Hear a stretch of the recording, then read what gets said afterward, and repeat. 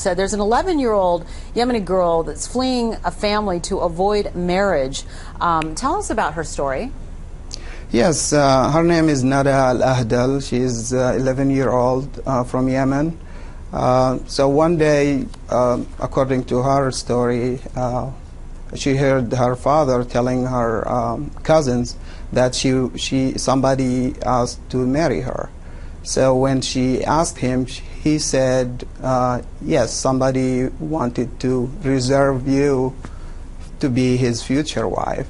So she said that night she thought about it and then decided to run away in the morning, which she did at 6 o'clock in the morning.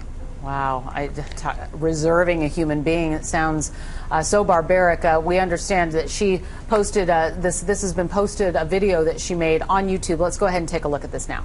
أنا صح إنني هربت من أهلي صح أنا ما عاد أشتيش عندهم خلاص أنا أشتي أعيش عند عمي إيش براءة الطفولة إيش ذنب الأطفال من تتزوجوهم كذا يعني مثلا أنا بحل مشكلتي صح بس بعض الأطفال براءتهم ما يحلوش مشكلتهم يمكن يموتوا يمكن ينتحروا يمكن يفعلوا اللي براسهم لأنهم أطفال ما يدروش بحاجة يعني عندهم ما تعلموش ولا درسوا ولا حاجة يعني إيش ذنبنا إحنا مش الوحيدة أنا يمكن كل الأطفال في ناس كثير بعض الأطفال يعني دبزوا بنفسهم بالبحر ما عاد باغي يعني إيش البراءة هذه ما إيش براءة صح إنني أنا هربت من عند عمي ما كانش موجود فأني اتصلت لعبد الجبار يجيبني وعبد الجبار جاب لي بنت وسافرت أنا إياها للحديدة وعمي لما عرف بالموضوع أجاني وكمان أمي تشتد بلغت علينا الشرطة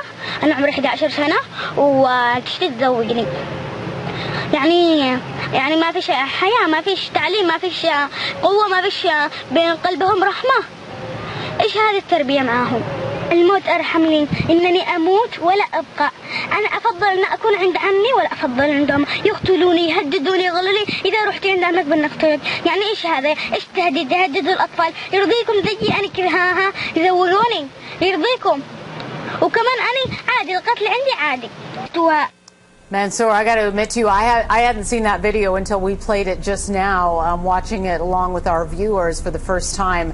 That is incredible. First of all, she's a beautiful young girl, and she looks younger than 11. And what a strong, brave voice she has to describe her situation, to go out on a limb and put herself out there in that video, and to hear her description of what her childhood is like, what the childhood is like of the others that she knows and in her family, is devastating. It's devastating. Is this message, is it resonating? Is it going to work? Is it going to make a difference? Can it make a difference?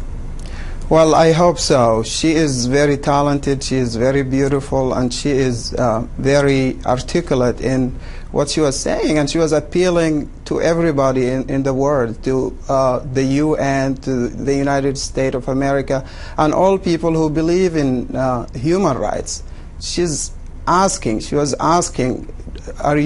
do you accept me getting married? So this is an incredible child that needs protection. According to her uncle, he fears that she might be targeted by some militant Islamist group who really don't want her story to get international attention. So I think it is very important to shed lights on these kind of issues, especially child marriage. We're going to see this. We're going to retweet it. We're going to put it out on links. What can people do? Go to your website, learn more. How can people help this girl and others like her? Yeah, it's available on YouTube. Once if somebody writes Nada Al-Ahdal, her name, or goes to www.memory.org, memorytv.org, you can see the video in there. Do people have, I'm assuming that in your world and in the groups of people that you talk to, people must have the same type of very strong reaction in seeing videos like that and hearing these types of stories. Do you think people are unaware in general of this sort of thing that's going on? Well, The story of child marriage, it's not a new story. So we heard the story of Nujud al-Ahdal in 2008, who is considered the youngest divorced woman.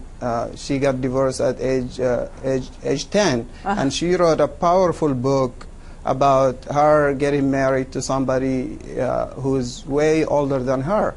We have so many stories in the Arab and Muslim worlds, and this problem should be addressed by the U.S. government, and pressure must be put on people who advocate for these kind of practices. Right. The real issue, I think, is incriminating everybody who approve such practices in the Arab world, especially clerics and religious leaders. Now, these people can easily issue a fatwa setting a minimum age for marriage, but they don't do that because they think it is haram, as 140 religious scholars from Yemen issued a fatwa in 2010 saying that setting a minimum age for marriage is prohibitable, is haram, which right. is prohibited in Islam. And yeah, this is why this problem keeps growing, because people always look at their religious leader, and when these leaders take such a stand in this problem, it's not going to be resolved. And right now there is a debate going on in Yemen, and a video like this, Nada's video, is going to push harder for setting a minimum age for marriage. This is why the Islamists want her to be silent, and they wanted to, you know, to just refute all the her claims and her story, and she is not the only one. Right, Mansour, I've got to leave it there. An incredible story and topic that needs to be discussed. Again, we want to encourage people to check out your website, memri.org, MEMRI.org. I want to appreciate, thank you, and we definitely appreciate your time and sharing the story, and especially that video and bringing it to everyone's attention.